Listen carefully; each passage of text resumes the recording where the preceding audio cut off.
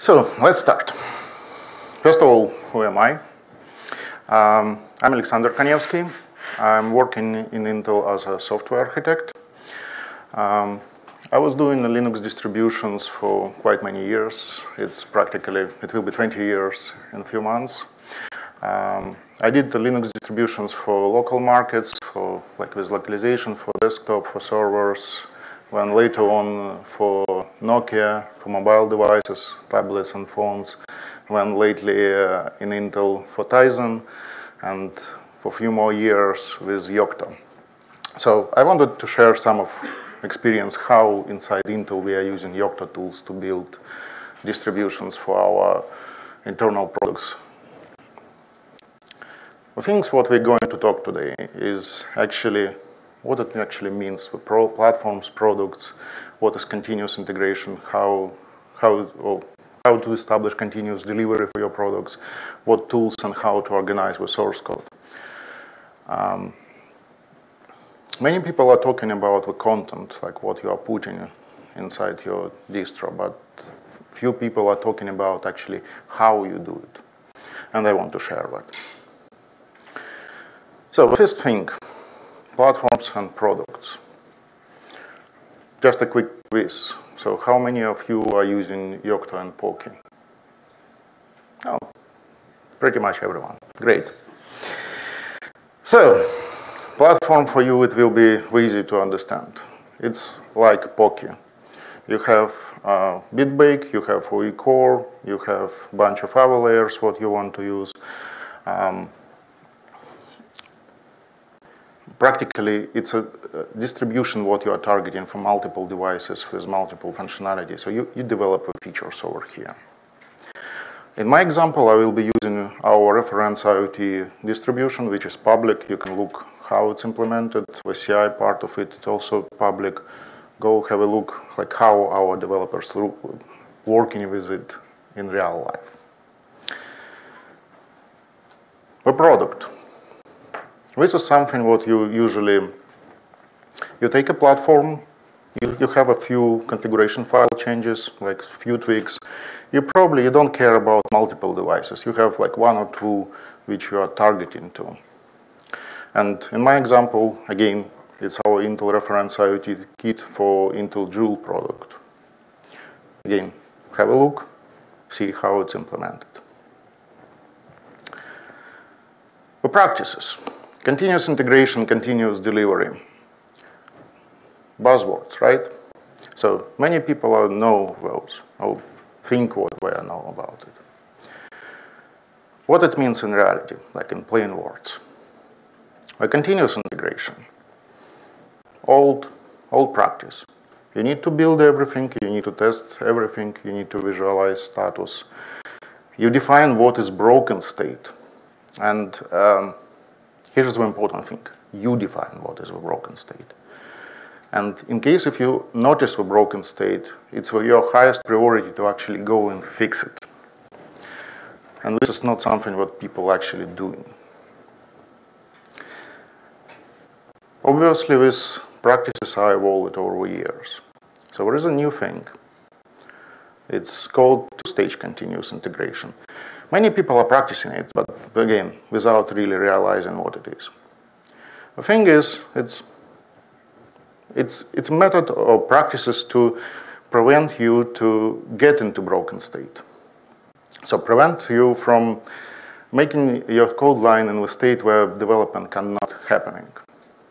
It's like get your changes in your sandboxes. Like it can be called differently, like patch sets or master next or pull request in GitHub. Doesn't really matter how you call it, but it's a sandbox where you test it, and when you are satisfied, you merge it.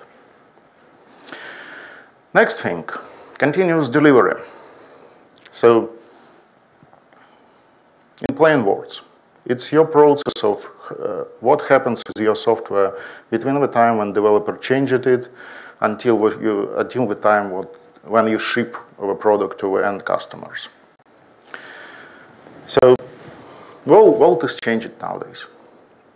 Our users are expecting what software is updated regularly on your devices. with small iterations, with new features, with small bug fixes, but often. You need to make sure what your releases are rolling.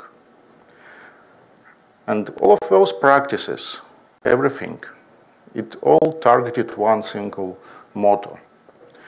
So you need to maximize throughput of your good changes and minimize the breakages. Sorry. So let's see how to do it. Let's start with source code management.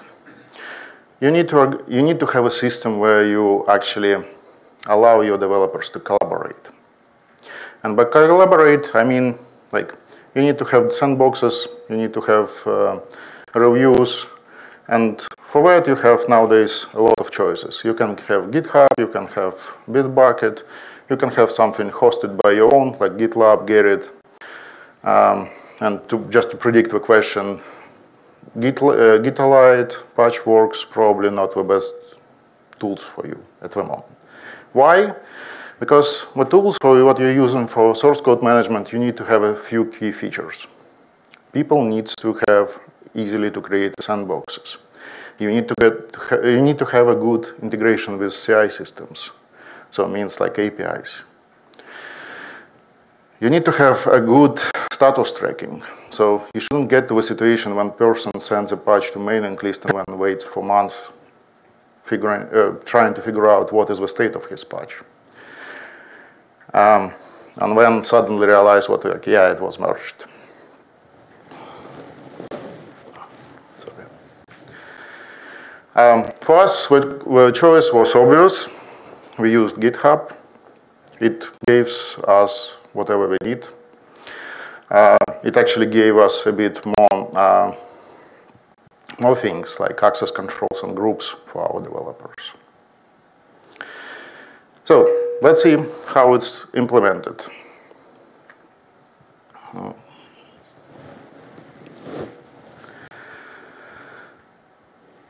The way how we organize the source code for our platforms. You need to understand, the Yocto is about integration.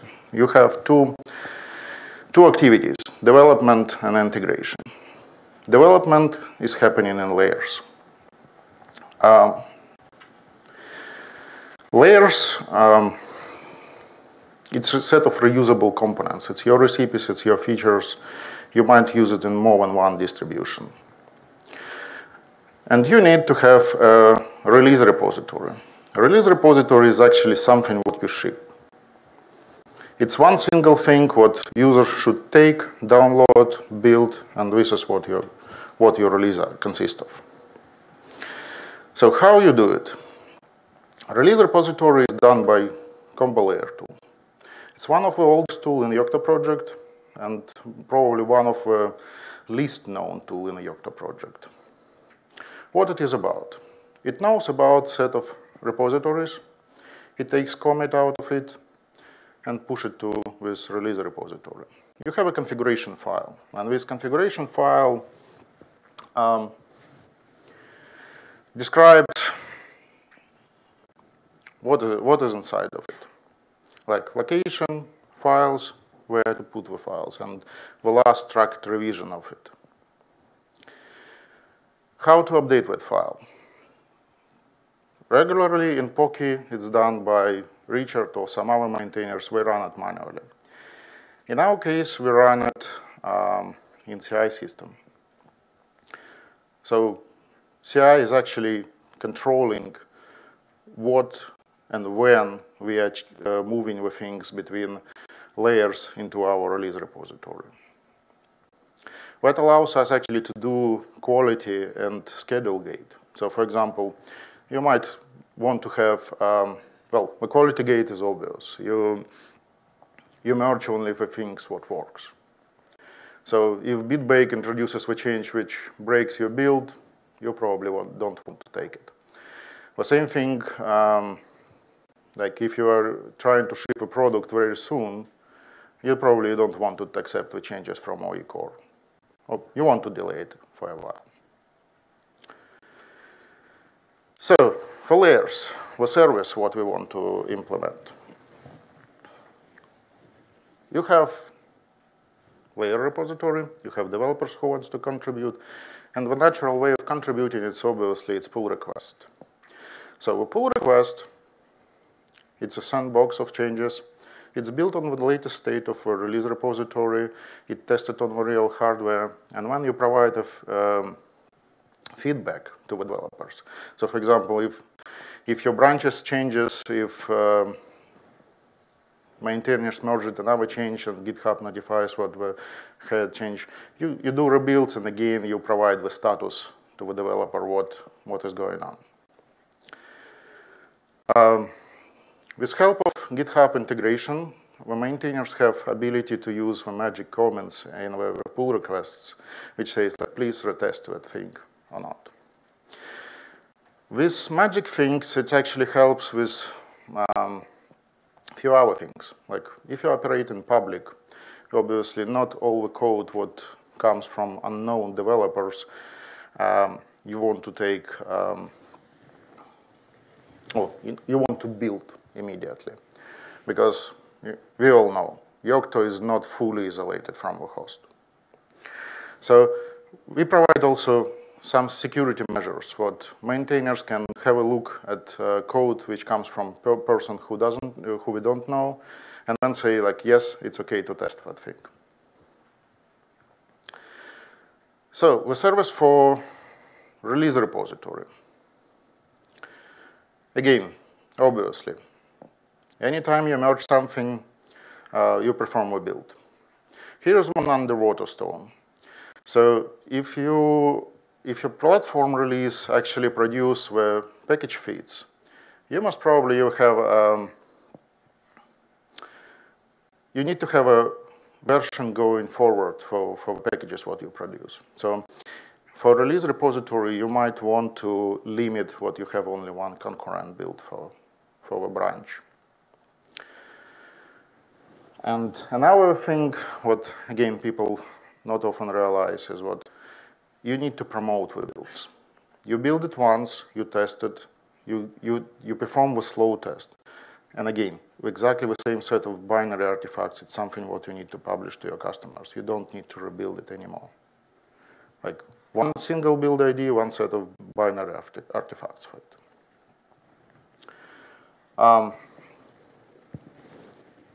What happens with pull request to that repository? We created the thing which is called upstream monitor. What this upstream monitor is about? It monitors everything what is written in combo layer, like every single repository. And once it detects the change in one of those repositories, it creates a pull request or updates the existing one with new set of changes. So pretty much the maintainer of release repository, he always have ability to see, okay, what is the pending set of changes, what we are coming from all the layers from which we are constructing our repository. This is automatic part, but maintainers have ability to do the things manually. So for example, maintainer can say, I want to take this important bit bake fix, or I want to take this BSP fix, but I want to postpone the rest of the things. Usually, we don't accept any pull request from other people. However, there are certain scenarios where those pull requests here might be considered as legitimate. What are those? One, and the most important one, is when the people want to introduce a new layer. So developer just need to update the combo layer configuration file saying this is a new repository I want to include. The rest will be triggered by a upstream monitor. So it will pull in the repository, you will see how it builds. Another legitimate case is when you need to test the big changes. Big changes means what you need to, you have scenarios when you need to synchronize, like you need to change something in your BSP, you need to change something in your configuration files, like image files, or in worst case scenario, you need to try to fix for upstream tools, like BitBake or some of OE core classes. That way, you send it, you see how it works in your release quite complex, right? So we need to have a good engine for it. And for engine, we use Jenkins. Why? Few things. Obviously, it's newcomer friendly.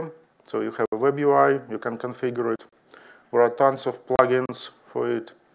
But the most important thing, it's scriptable and it's DevOps friendly. It means what you can automate whatever you do there.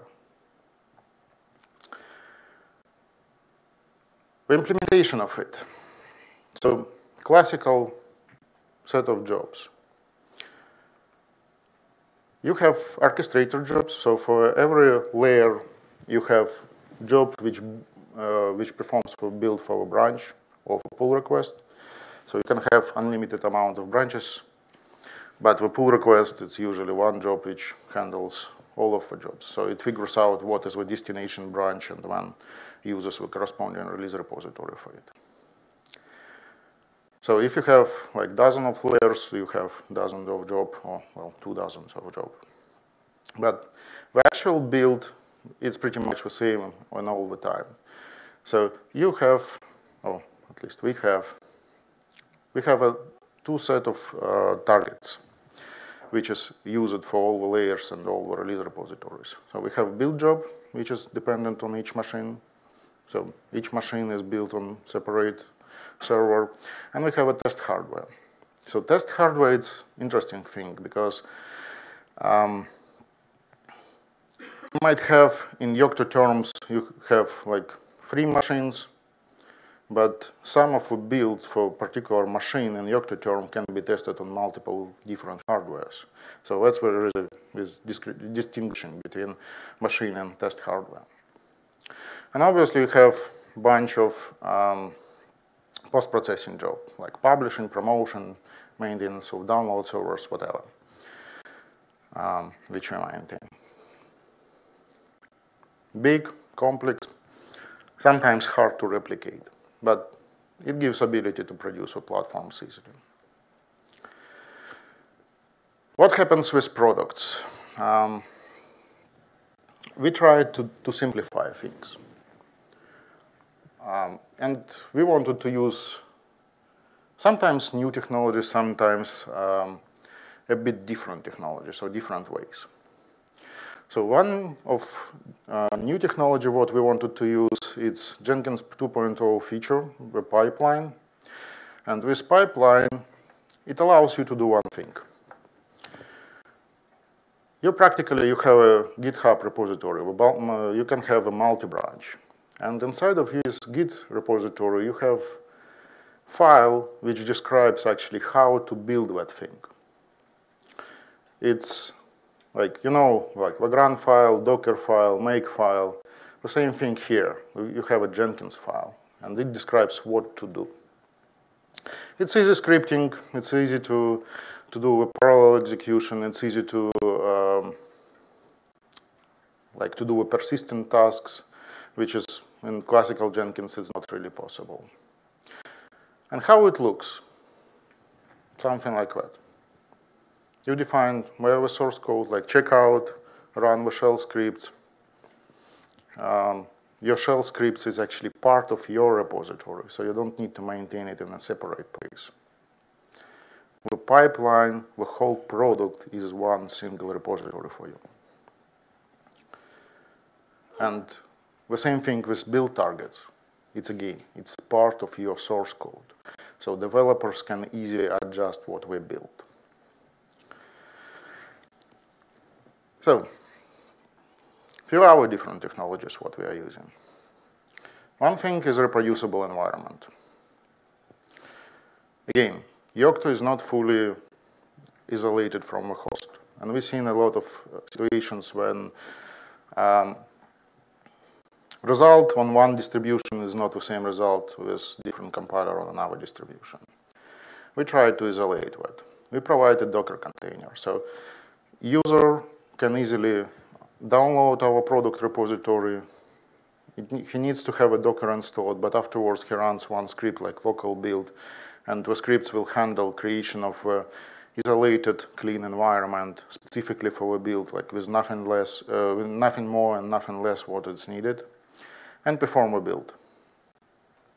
So in reality, this actually allows us to do even Yocto builds on the Mac, like with Docker for Mac integration. It's the same set of scripts, it's done transparently. Another thing which we also try to use is Git submodules instead of combo layer. Again, for product, you need to have a very simple thing. You want to take specific release of your platform. You want to override a couple of configuration parameters. You might have a bit different set of images, what you're trying to build. You might have a couple of more additional layers, but that's it. Like your product is often not very different from your platform. And submodules, to that extent, it's a bit easy to introduce. So the big difference, two approaches. So with combo layer, it's obvious. You have a self-hosted repository, all good, you control, you see all the changes, you can track where it comes from and so on. The bad thing, it clutters your Git history. You see, like, if an open embedded, you have 200 commits, you will see your 200 commits in your Git log. It might be hard to review, but well, depends on what people. With Git submodules, it's a bit easier. So the combo layer approach, it doesn't prevent you to change some files in some subdirectory. With submodules, it's a bit more tricky because you are referring to some third-party repository. And with third-party repository, unless you have commit rights, where you cannot change the file. And that actually goes to cons part. So when you are using submodules, you are dependent on some other hosting. So if your upstream part force pushed something or host gone down, you lose your setup.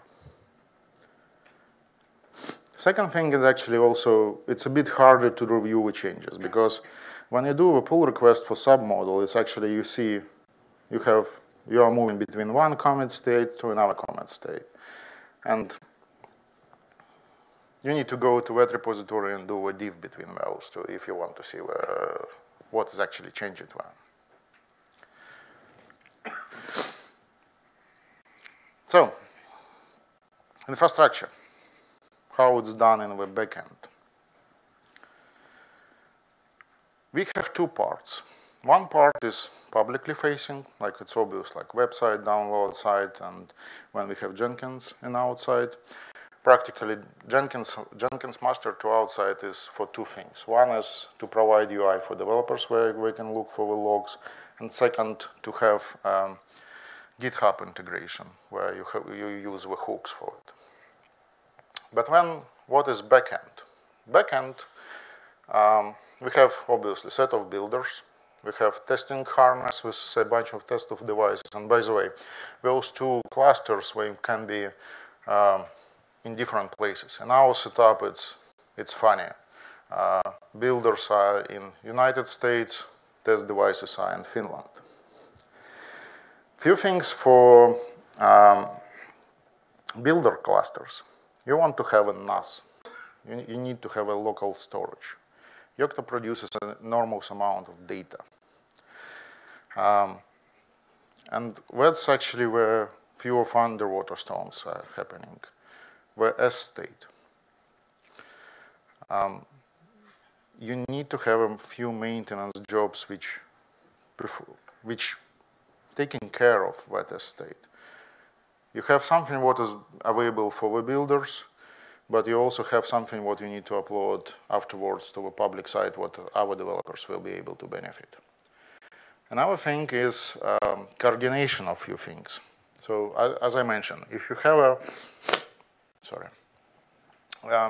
if you have a package fits, you need to use the service which is called PR server.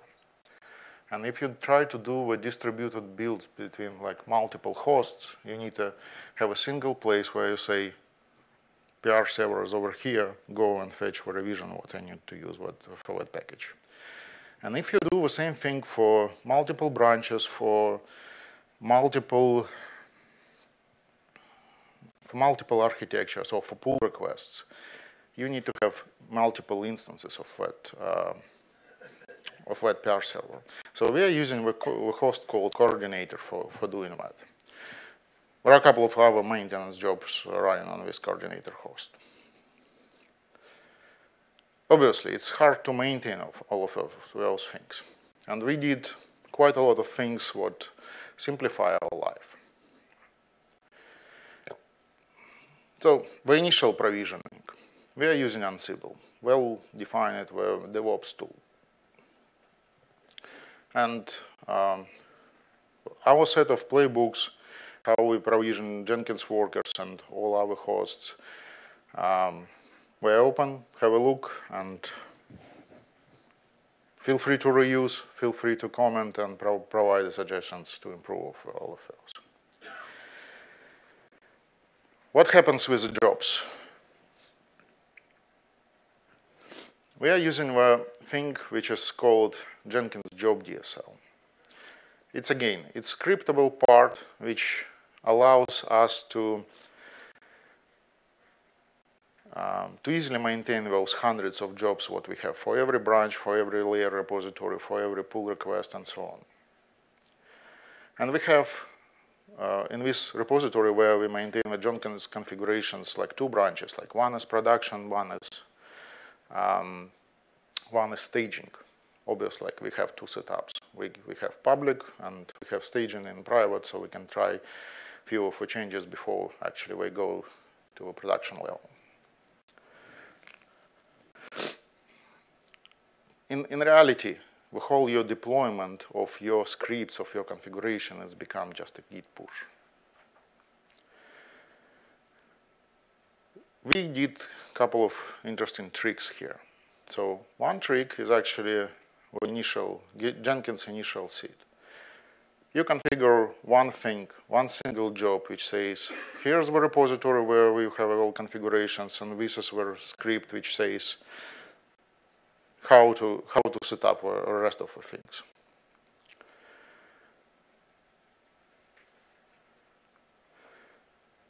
In our case, with initial setup, it does few magic. This magic is actually, it verifies what all the needed plugins are installed in all the shape. And afterwards, it starts to create the jobs. Like all the maintenance jobs, all the seed jobs. And by seed jobs, it's actually something what helps you to dynamically manage your configuration.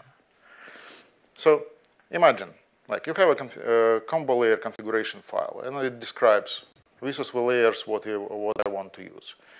You know exactly which branch, which Git repository, what you are interested in. So your DSL script can read that configuration file and then create as many jobs as you need. So for us, the maintenance become really, really easy. We're just saying, here's our repository, the rest is there. We don't create jobs anymore by hand. And you are not limited to one branch. You might have, like we are mostly using the rolling release model. So for us, the master is important. But if you have a maintenance branches, you do the same thing for maintenance, that it will create a few dozens of our jobs for you automatically. So, few other tools. The automatic testing part. You've seen probably today or yesterday or maybe tomorrow it will be a few hour presentation. A lot about automatic testing. People are trying to use Linaro Lava. It's a good system, big one. with good community, but we want something smaller. We want something what people can easily reproduce. So it's basic set of tools which provides automatic flashing, it provides for networking to the test device, it controls power. In some cases, it also controls the keyboard emulation to select which the boot devices are. In our testing setup, we can handle majority of PC-like devices with UEFI boot, BeagleBones, and a bunch of Intel devices to do. The project itself, it's done out of off-shelf components, like it's like normal hubs, normal power cutters, what you can buy. You can use Arduino, fuzzy keyboard emulator, and pretty much that's it. Like overall ownership or cost ownership is minimal. And we have actually a prototype which uses the BeagleBone as keyboard emulator and mass storage device. So like we even simplified the setup for it. But if you're interested how it is done, this project is done by my colleague Igor Stopa, and he did a presentation last year in ELC in the United States for it. Few other things. Build history. When you're producing the distributions, you want to understand what is actually in your build. The basic Yocto or open embedded tools, we are providing build history, but the reason or the initial idea of build history, it was primarily to support the package feeds. So you know like how your package feeds are evolving. We need something in addition to it. We wanted to know exactly in each build what is part of it. So what files with which revisions were used for every single recipe in the build. And we created a class which is called Build History Extra. Unfortunately, it's not yet an OE core, but I hope it will be merged anytime soon into it. And we have a set of scripts in our CI system which actually helps to track what is part of your build. So if you look at the Ostro Project build history, you will see what for every single build produced by our system, we have a tag. And inside tag, if you start, like you can compare the tags and you see what is actually changing between those builds. As state. For people who are using Yocto, you know all the problems with it, right? We tried, we have massive set of jobs. We have massive set of builds, what is happening all the time. So we end up in a scenario where each builder actually have its own local S state. And when after the builds is happening, the builders are synchronizing S state to the central place, to the coordinator, to our NAS. And when we are publishing that state. Reason for that is just purely performance or sometimes the bugs in NFS servers. Another thing which, again, not always obvious is when you do the builds in the sandboxes, like for the pull requests, you don't want to pollute your normal S state, what you are using for release builds. So we are creating like the temporary S states for the pull requests. And that actually helped us to catch several bugs. So PR server I already mentioned. You need to be careful when you are using it for multiple branches and parallel builds. I would think like performance and disk operations. Here I wanted to say one thing. Yocto is trying to help with local development. So it tries to see what you have enough disk space, you have download directory in a proper place. But if you have scenarios where when you download source directories are over NFS, with nice features for developers actually killing your performance. So your bit bake will be constantly trying to check if there is enough disk space. And if you look at the NAS monitoring, you will see like constant flow of requests to an NFS server. It's probably not something what you want to use. So verify your settings, what you're actually using, and monitor your hardware, like how it's happening. Last but not least, we integrated to Yocto core, to Open Embedded Core, a tool called Beam-up tools. So if you're constantly making web device images and like you know the scenario, it's raw image, 4 GB, you flash it with DD. Not really efficient, especially like if you have a real data on that image is about like 500 megabytes or like 20% of it. So we introduced it with Beam-up tool. Beam-up tool is something what understands how much of real information is present in the image, and when you are flashing to the device, you flash only those amount of valuable information. Have a look. Maybe it will simplify your life. So I think that's it. I'm open for questions. Links to all of the things what I showed, it will be in my presentation, like the next slide. So when you download it, have a look. Questions? This one. No. Ah. Links. Are you going to publish your presentation? Yes, of course. Okay. Yeah. Yeah, and one thing which I wanted also to say is, if you have any questions afterwards, feel free to send me a mail. I will try to answer it. So you mentioned AFT tool for testing on physical hardware. Yes. That is very nice to have a look at that.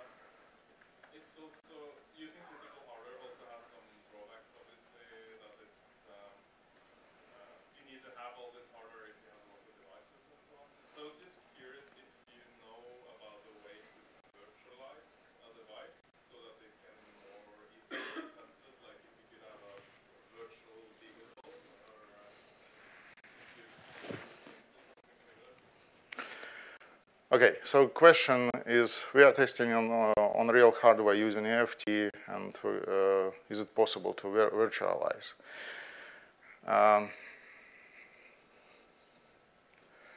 Let me answer it that way. I'm working for a hardware company. So for us, yes, in early stage of development, virtualization is usable. But in the end of the day, we want to ship a product which will be working on the real hardware. So for us, it's most important what it works. Like obviously, you can have a build targets which runs in QEMU if you are just interested in some software features, which is not related to hardware. For us, it's less important. But if you look at what's happening in public Yocto project, majority of we test what we run, it's done in QEMU. You can use whatever we have. Yes? Okay, so you mentioned about maintaining S-state. Are you doing this using some cache servers or just rsync? Rsync, yeah. It's more about how we organize it by the directories. So like local builders, we have local state. Between the builders, it's shared in the builder cluster on the network storage. So the builders can fetch the object if it's not present locally. And when for pull requests, we just put it into separate directories so it doesn't pollute. So like different rsync target.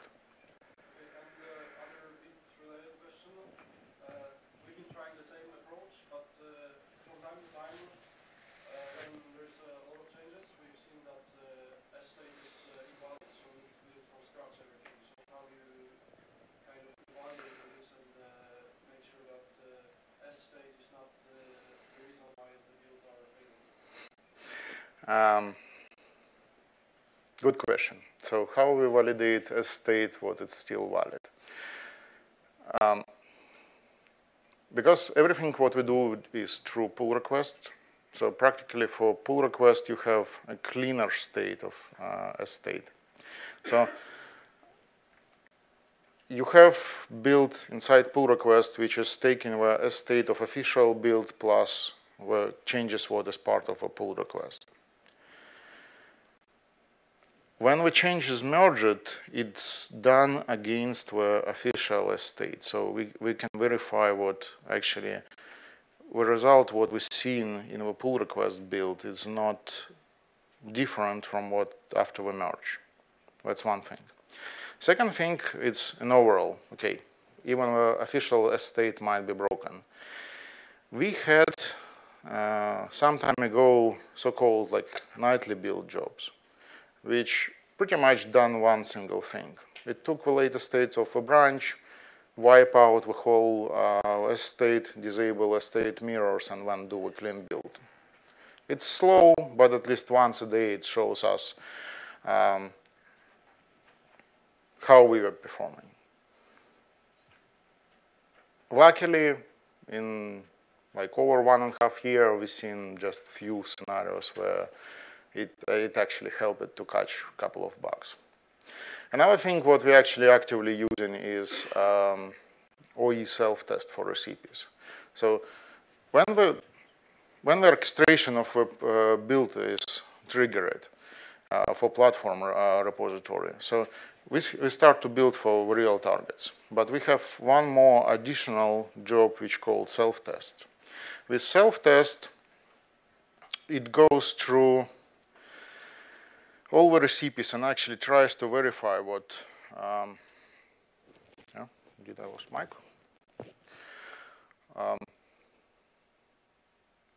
It tries to verify what recipes or some environment parameters of a host system is not affecting the checksums of a state. So if something will try to invalidate this state, we will see it. Well, self-test will be failing.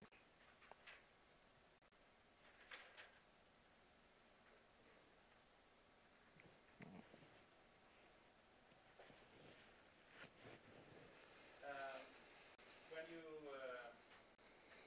gather the estate for the coordinates that you are in GitHub, Yeah. how do you prevent it from growing out? I mean, We are not trying to. We are not trying to prevent it. I'm serious. Like it's, let's say, our image consumes a lot more space than a state, so we can afford like a few hundred of gigabytes of data there. well, we're doing something like that. I mean, our estate is closing in on a terabyte, and that's When probably you need to see what actually changes your checksums that often. Because what is in state means in reality. Like it checks what. well, we're building for a lot of products, and Still, it sounds a bit suspicious. well, BitBake and always or typically changes things so that invalidates the estate all over the place, and we do similar changes in our code that invalidates the entire estate. So we want some way. I know too little about the estate to know how it can be cleaned in a safe way that you don't break things. For that, I would suggest try to grab the Yocto developers in both. Like Richard, I think Richard will be the best person to help with that. Good question. So you talked about combo layer versus big submodules. Question, what about repo? What's your opinion there? And one more question. You use the Jenkins job DSL and you put it right into your layers. Yeah. So basically, when you change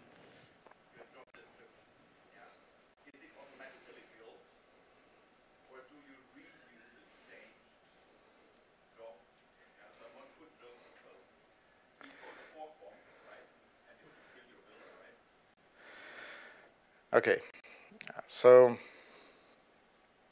first question. Combo layer, submodules, and why not to use repo? You can use it. If it's good for your workflow, you are free to use it. In our case, in our team, the developers were simply not happy about repo. So I try to utilize what our teams are doing, like combo layer, what the Yocto guys are doing. Second question is about how we maintain the jobs. So there are two sides of that question. So platform CI, it's done in separate repository. And yes, we perform the same thing. Like it's pull requests, we review what is happening where, and sometimes we try to do the same changes in the staging environment to see if it properly works, and only afterwards merge to production system. The CI system for product, with Jenkins pipeline, it's part of a repository, and the scripts. So it's again, all the changes are done through pull requests, and we have the same safety measures. So if a pull request comes from one of our developers, it builds automatically. We assume we're not trying to harm us. But if it's coming from any random user on GitHub, it will not build unless the maintainer says, like, try it. Okay, so you have a pair of eyes in between. Yes. Only for unknown people. Well, and that's encoded in Jenkins. It's courtesy of plugin what we are using to trigger the builds. Okay. What's the plugin? It's GitHub pull request builder. Yes. Related to how you handle when someone gives you a pull request. Sometimes, at least my experiences from our builds are that it's not uncommon that we need to do changes in multiple layers. Mm-hmm. How do you handle that? So we handle it in two ways. One way is like we perform a test request. Test request to release the repository where all the changes are combined. So like because it's self-hosted repository, you can change any file in it, regardless from which layer it comes. And when we are ready, we see what this set of changes are working fine, we actually split them by pieces and then integrate to a layer. At that point, the maintainer can temporarily ignore the situation what like the layer branch building is actually become broken. But we know what as soon as we merge it into the layers, the upstream monitor will kick in, combine those changes together, and then produce it as a proper pull request again. And then again, it will bring it to a proper buildable state.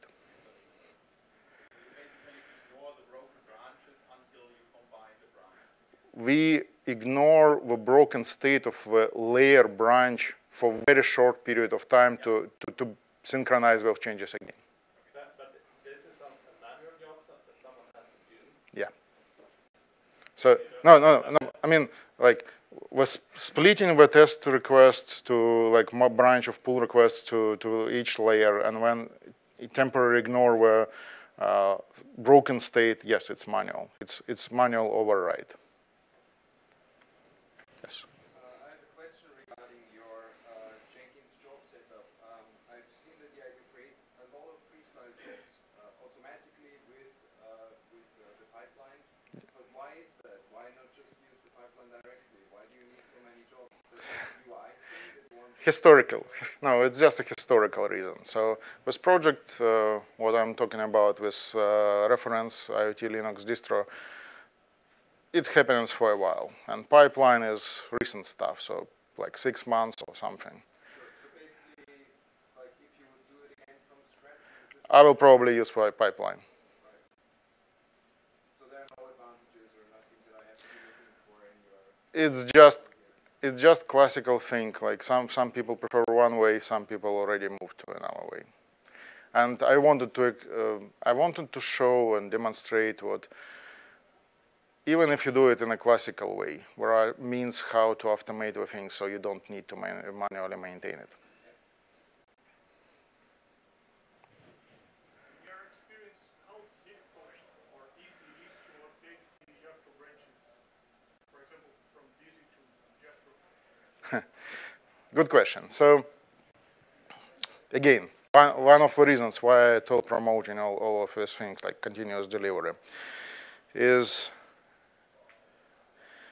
when you have ability to easily look or like easily monitor the quality of changes what is coming on from upstream, you can have in parallel, like you can follow a master, you can follow a stable branches, and you can always have like multiple branches in your project to see how your stuff works on top of the upstreams. So for you, the upgrades between major versions, it becomes predictable. In our case, with reference Linux for IoT, we don't even bother with following the stable branches. We are always on master. We know what, if something broken in master, it will be coded by our testing. We simply will not merge those stuff until it gets to a point or into a shape what it's usable for us. And it allows us to actually to work very close to with upstream. So if we introduce something which breaks us, we immediately, like in few hours, we can say like, guys, you're doing something wrong here, fix it. Gentlemen, I think we're running out of time. I will be happy to answer our questions in the corridor, or just grab me in the